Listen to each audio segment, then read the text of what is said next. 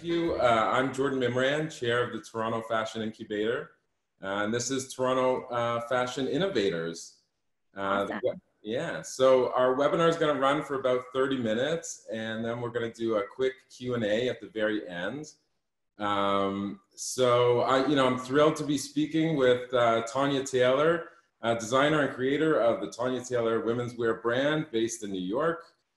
Tanya has dressed a range of inspirational modern women, including former First Lady Michelle Obama, Gigi Hadid, Beyonce, Kristen Wiig, amongst others. The collection is inclusive and offers sizes ranging from 0 to 22 each and every season. Raised in Toronto, Tanya grew up surrounded by 3 generations of fiercely ambitious women whose creative approach to fashion inspired her from an early age. She studied at McGill University, Central St. Martin's, and Parsons. Tanya was nominated for CAFA's International Canadian Designer of the Year in 2016, and prior to that, in 2015, Tanya became an official member of the CFDA and was awarded the USA Woolmark Regional Prize in recognition of innovation in knitwear. On top of all the aspects of your professional life, Tanya, you're also a wife and mother, and thank you so much for joining us today from your home in Toronto, where I hear you've been living for the past few months during the pandemic. Yes, thanks for having me. I'm really happy to be here. Yes, came for the weekend, thought I was going to the National Ballet School Gala on a Thursday night, and packed enough clothes for 2 days. And now we've been here for, almost 3 months. So wow. It's nice to be home. Wasn't planning on it, but I feel really happy to be in Toronto. Nice. Well, the weather is certainly nice and bright. Yeah. And, I know that's one of your philosophies. And you love to inspire women with your use of color. Pretty much every description I read about you includes the word optimistic. Is that your motto? Yeah, I think it is. I feel like I didn't really realize, but I did grow up with a very optimistic and kind of positive frame of mind kind of mom. And she really just taught me how to live life balancing art and commerce. She ran a company, a Canadian company with 5,000 employees, and she was the chairman of the board, but she'd come home and do like arts and crafts with me at night. And I think any challenge that I faced during life, she just really kind of gave me the skills to think about the positive side of it. And it's really helped during the pandemic to think about how to pivot as a fashion brand. And yeah, I think it kind of was part of my childhood, is how I grew up, is just looking at the world that way. Yeah, and I noticed you have that background in finance from McGill as well. Obviously that makes you more well-rounded in the world of fashion. I guess it's helpful during these times, and during this really challenging times, you're away from your team, and you found a way to not only stay positive and optimistic, but pivot your business, as you said, to support frontline workers in both the U.S. and Toronto. Firstly, congratulations and thank you. Thank you. We all need a little inspiration, and I'd love to hear about how you did that so quickly. Yeah, so we started work from home from our New York office. So we're 27 people. We're based at Union Square. The team started with 1 person. So over the last couple of years, it's really grown. And we all started working from home, I think it was March 13th. And it became really apparent to me that the fashion industry had a responsibility, knowing manufacturing and access to fabric, to be able to start mobilizing and making PPE. And we had never done that before. And I think that our team is always looking for a challenge and is pretty ambitious. So we found some local factories, and we decided on Instagram to crowdsource funding. Because as a small business, in those first couple weeks, you get all of your canceled orders, and you're kind of like, I don't know how you could necessarily support something like PPE production at that time. So it was really amazing to kind of reach out to our community And on Instagram, we raised $30,000 in about 4 days. Wow. And we made 10,000 masks for New York City healthcare workers that were distributed recently. And we also then realized, being in Toronto, that Toronto is like a couple weeks behind New York in access to PPE and also just in the spread of coronavirus. So I found a great Toronto factory, and we've made 17,000 masks here that are being distributed to Ontario and Quebec hospitals. That's fantastic. Yeah, and like I know that the whole Toronto fashion community has really been coming together to help frontline workers especially, and we're uniquely positioned, as you mentioned, to do that kind of thing. So it's really inspiring to hear all of these stories. And New York too. Like, I think one thing that's come out of this is around the world, absolutely.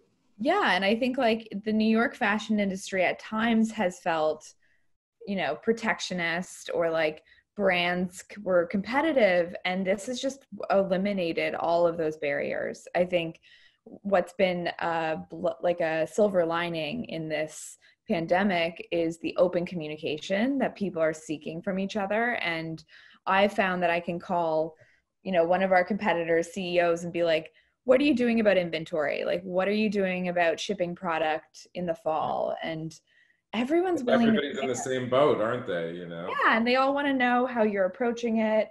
There's no right answer. So I think that I see a lot of collaboration coming out of this. That's really positive. Great. When you started your business, you know, what was your vision for the brand? And how has that changed significantly, like as a result of our current experience? You know, I think most of the people that are listening right now are familiar with the Tanya Taylor brand, but how would you best describe the aesthetic to someone, you know, who maybe can't see it right now?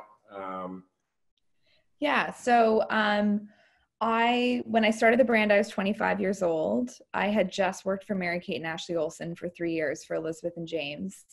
And what was fascinating about that point in my life was it was the beginning of contemporary fashion, as you call it. And that was really fashion that someone my age could participate with. It was, you know, I looked up to brands like Stella McCartney and Prada, and I loved these female designers that really put art at the, you know, the kind of center of what they created, but I couldn't afford that. So I think what I wanted to create myself was a very artful, very happy, empowering brand for girls my age.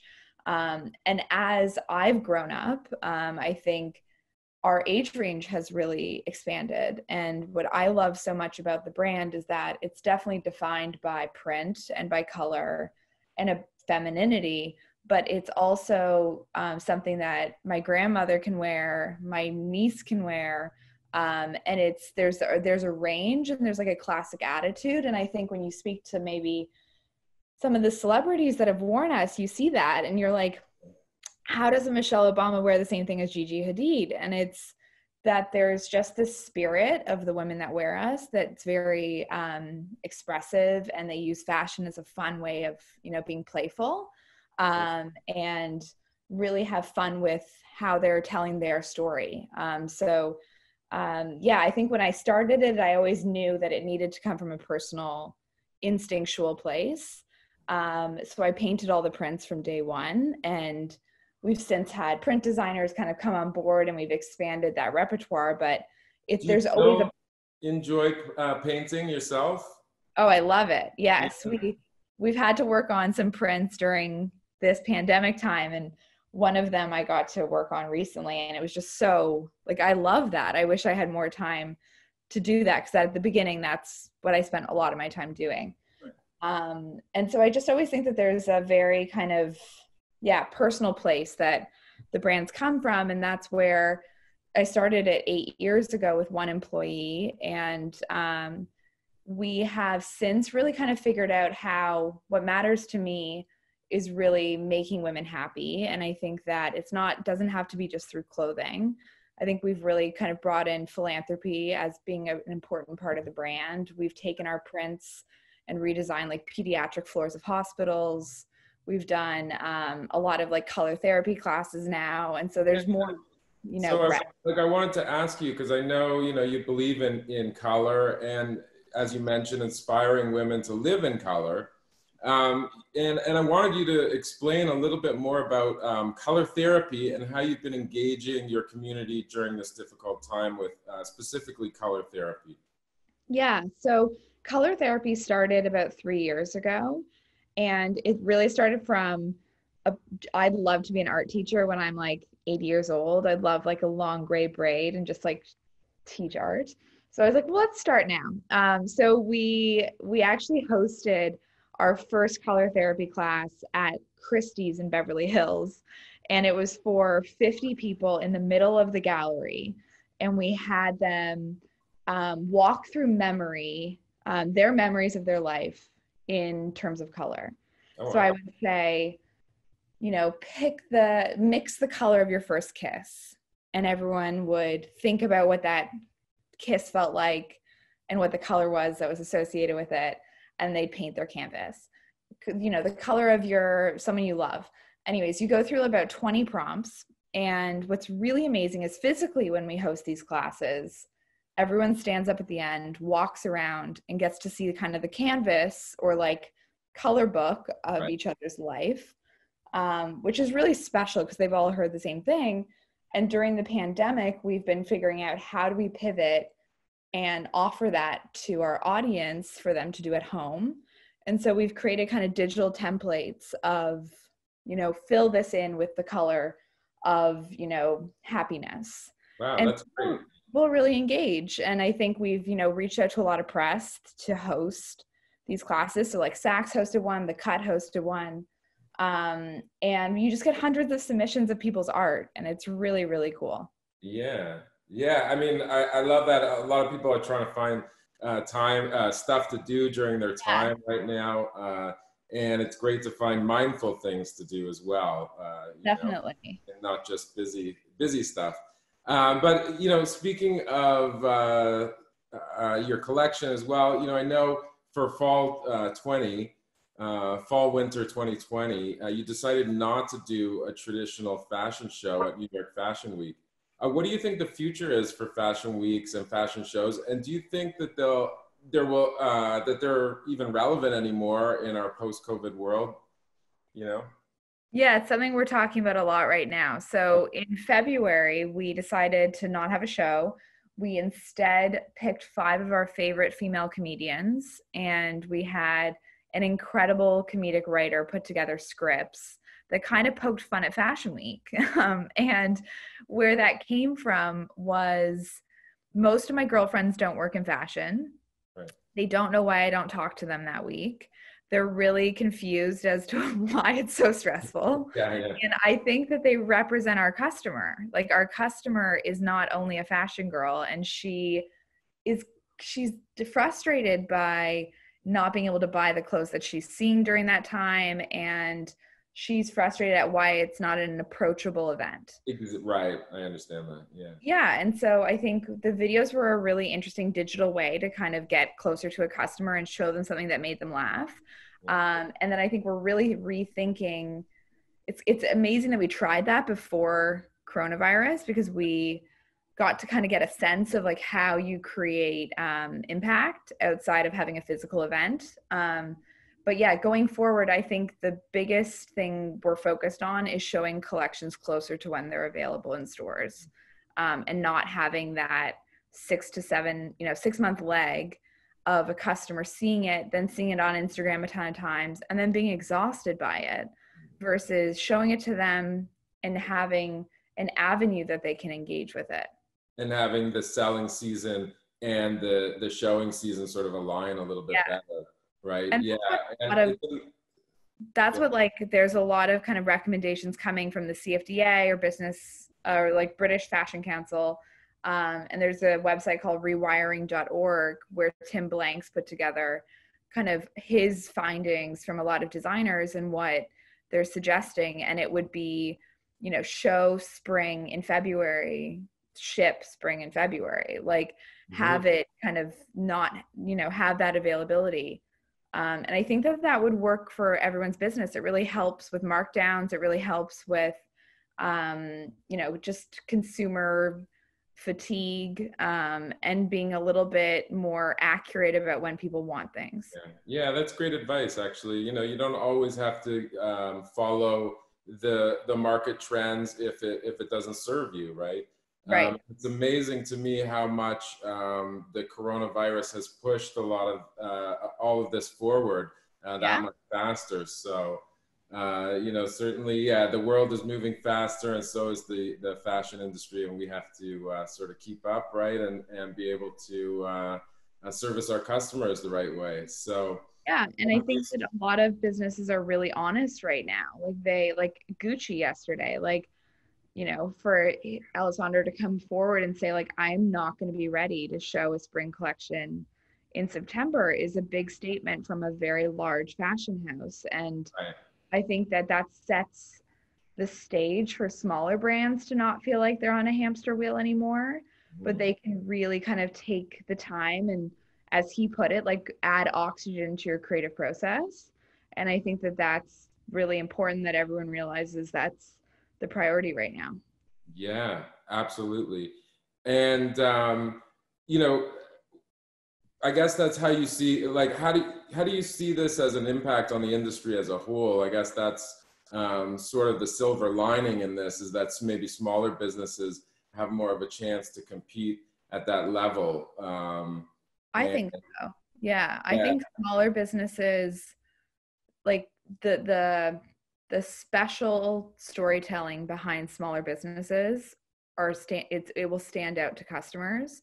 I think that wholesale department stores are going to move away from like heavily inventoried, heavily merchandised, monotonous product, and start to really think about what makes Saks different than Neiman's, different than Nordstrom in terms of their brand matrix, their customer experience. And we sell to all of those majors. And I think that it'll benefit us as a small brand to have a differentiated experience between them. But I think for us, what feels like the benefit of the industry is just a little it's slowing down a bit, where, the push was always to ship every month and to have 12 deliveries a year. And now it's really focused on 8 deliveries a year. So that allows teams to have more time for production and more time for design. And I think that that will show in a customer wanting to spend full price. Do you think your designs maybe would benefit from that extra bit of time to develop and maybe collections will become a little more thoughtful, or we'll have a chance to edit, designers can edit themselves a little bit more? Yeah, or I think the benefit is that you will have more time to see what works.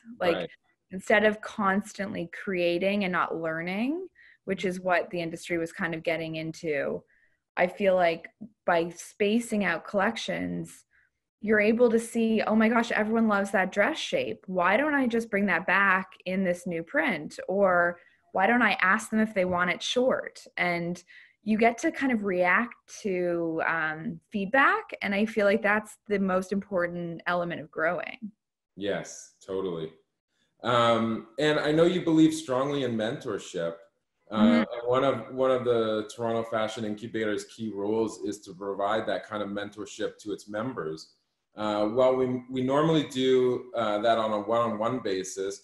What would your advice be to the group, particularly during a time that is clearly seeing a lot of changes? I guess it depends on where they're at with their businesses or what they create, but what I'm seeing work, and I think it could work at any scale, is to create personal product that you ask feedback on. So, for example, with masks, like we were creating a cotton mask, and last week we were noticing a lot of people were wearing jersey masks, and we started polling Instagram, who likes jersey, who likes cotton? And with hundreds and hundreds of submissions, you realize, okay, 68% of people like cotton. Let's just keep doing cotton. And I feel like for me, take out, like, ask people what they're looking for and what will make them happy, and then figure out how you can make that. Absolutely. I guess. Yeah, that's great advice. You know, and back to the mask, I'm curious, is there benefits, like do you explore material benefits now that you're into masks? Like are you putting on a different hat that's more of a medical kind of hat, and looking at the benefits of what one fabric might have over another? Definitely. And I feel like I've been included on all these calls with like medical experts around fabrics and manufacturing. And it's so over my head, but I've learned so much. And yeah, we're following the CDC guidelines on which fabrics and construction is the most safe, but definitely always in research mode of what's coming next. Because I think it's going to be an accessory that people will need for a long time, but also I think it gives an opportunity that it can create a lot of anxiety and scare people to put one on. How do you make it the happiest it can be? And that's kind of the way that we're approaching it. Yeah, for sure. And I mean, it's definitely the accessory of 2020, right? Yes. So, well, thanks so much. You know, right now we've got about 60 people, 60 members watching, and I know they're Great. really enjoying the discussion. Um, I'm happy to answer any questions anyone has. yeah, I think it's a good time to switch over to some question and answer. So if you have a question for Tanya, please enter it into the question answer panel at the bottom of your screen. And I've got one here from Deirdre. What was the first thing you did when you started your own line, and where do you suggest I begin?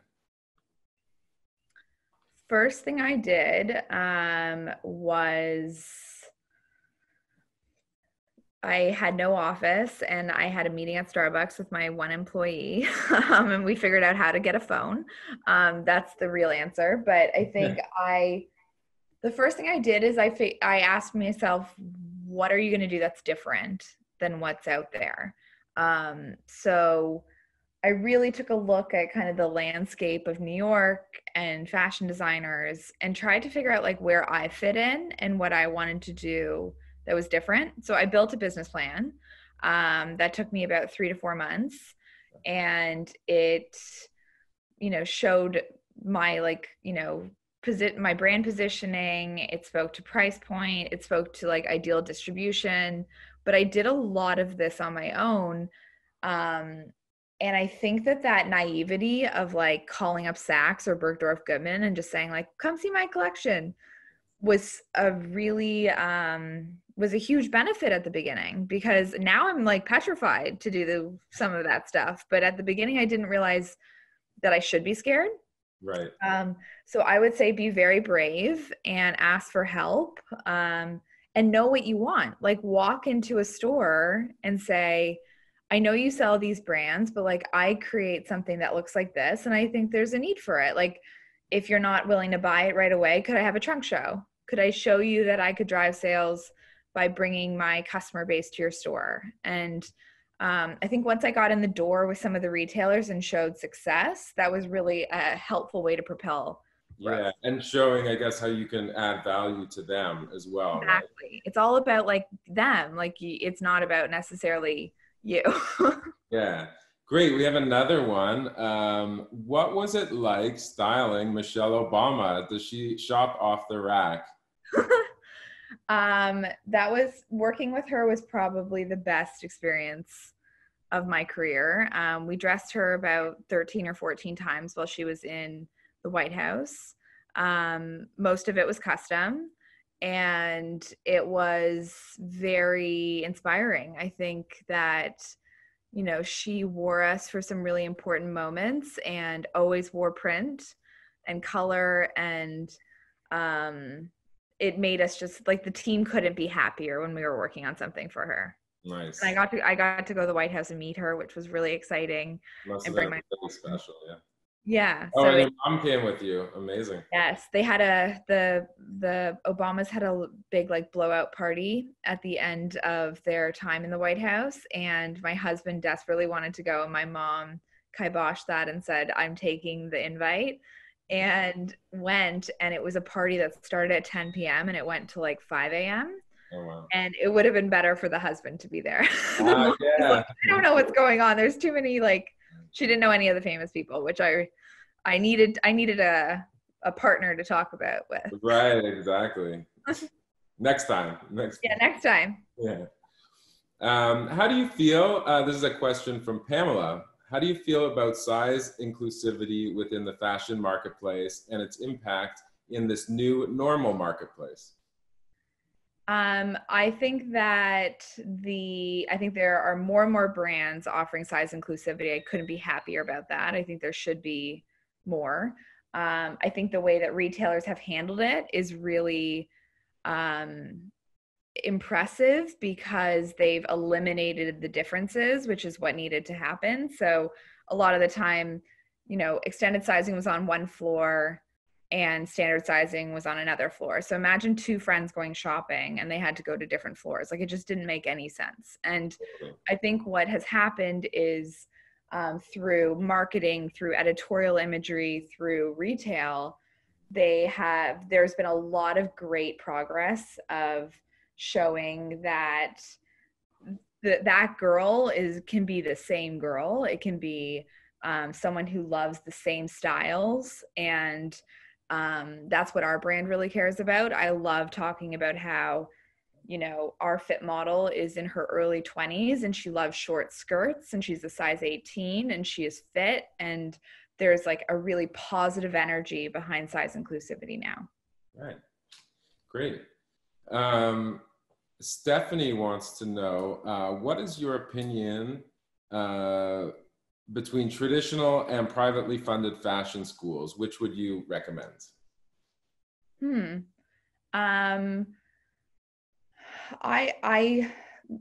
I feel like I went to Parsons, which is a privately funded fashion school. And to me, it was all about the teachers. Like, it's not necessarily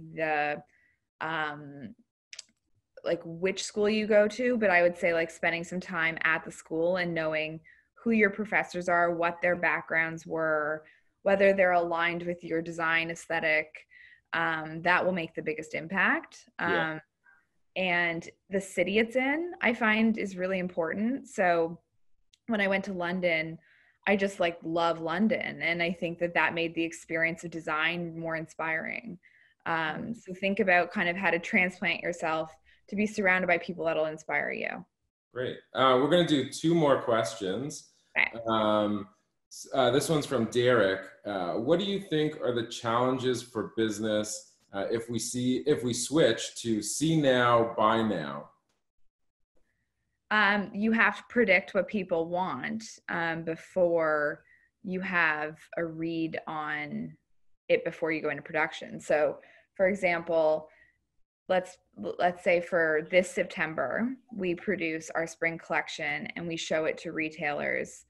That means that we don't show it to the public in September. So retailers place their orders, we place our orders and our bets for what our e-commerce business should look like. And then we show it to customers right before it's available in stores. What that takes out and what the risk that adds is that customers haven't been able to give a response of what they love. And sometimes when we create something and we put it on Instagram or we put it in an email newsletter, you get a direct read of like, oh, they love that print. Okay, let's cut 200 more units of it. And it's kind of on you to have that prediction. But I think the benefit is that it'll be more closely aligned of when a customer wants it. And I think that's a better benefit than the risk. Mm-hmm. And related to your answer, our last question from Anne is, how many pieces would you say would be a good amount to start a collection? And how do you get a meeting to show it? Well, we'll start with the first part. I'd be pretty edited and really focus on, like, let's say 6 to 7 styles, and then do color multipliers or fabric multipliers of those styles so that you really have, you know, your foundation set. You're like your buyer, like, this is my blazer, this is my midi dress, this is my short dress, here's my one knitwear piece.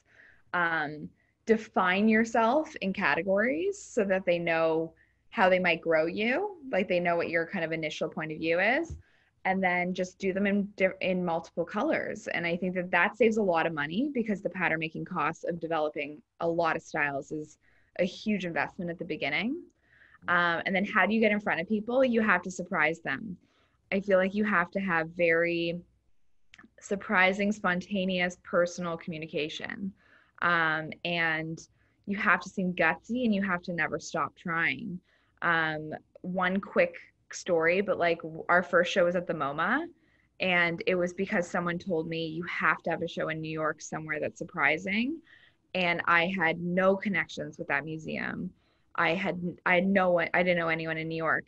And so I just called all of their corporate sponsors on the website and begged them for like 5 months to give me an opportunity to use one of their like corporate party slots that they have to host an event at the museum. And JP Morgan was like, okay, fine, just don't put naked girls in the museum and we're fine with it. And that's how I got that first step in the door of like standing out and getting people to come to a show during Fashion Week when no one knows who you are. So I think just be bold. Yeah, great advice. Well, thank you so much for speaking with us today, Tanya. Thank you so much for having me. It's a pleasure. And I know everyone at the Toronto Fashion Incubator appreciates your time. You know, I hope you get to head back home soon, and congratulations. We didn't talk about I know you're pregnant right now. Very pregnant. Exciting. Yeah. So, you know, thank you. Thanks again, and have a great afternoon in sunny Toronto. Thank you. And if anyone has any follow-up questions, they're welcome to DM us on Instagram, and we're happy to answer. Oh, sounds great. Yeah, DM Tanya or email us at the Toronto Fashion Incubator, and we'll relay the questions. Awesome. Thanks, everyone. Thanks again. Bye. Bye.